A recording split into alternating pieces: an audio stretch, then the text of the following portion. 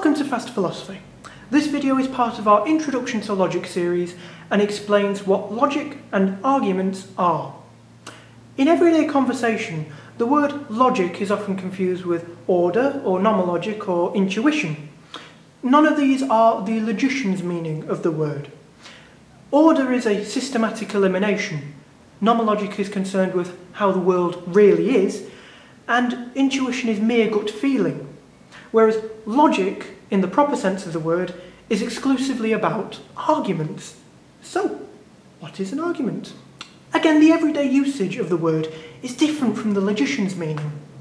In English language lessons, you may think that arguments consist of rhetorical devices or appeals to emotion, and more generally an argument's considered to be people shouting their opinions at each other.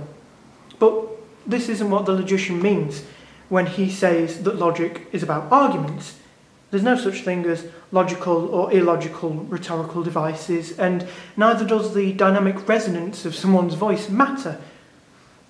In logic, simple arguments are a set of premises and a conclusion. Premises are propositions which intend to support the conclusion by logical derivation. Both the premises and the conclusion are sentences which state things, rather than ones which ask.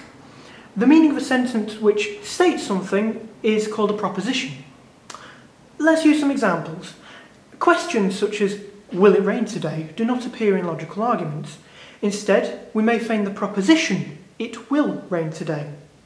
Together with other propositions, this one may form an argument. For instance, if my first premise is, it will rain today, and my second premise is, if it rains, then I should wear a coat out, then my conclusion would be, therefore, I should wear a coat out. This simple argument is made up of propositions, two of which are premises, and one is a conclusion supported by the premises. This is what the logician means by an argument.